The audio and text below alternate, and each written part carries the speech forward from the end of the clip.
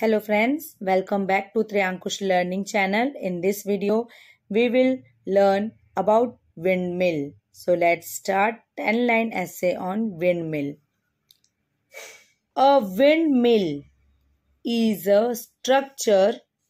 A windmill is a structure that converts wind power into rotational energy by means of vanes called sails or blades. A windmill is a type of working engine. The energy made by windmills can be used in many ways. This including grinding grain or spices, pumping water and sawing wood.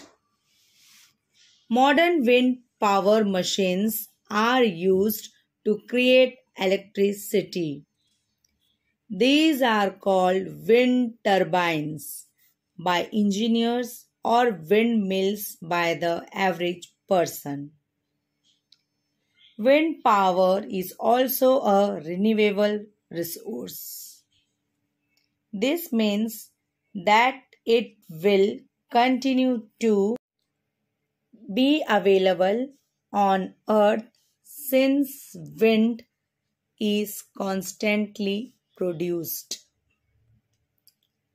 Wind energy does not pollute the air like power plants that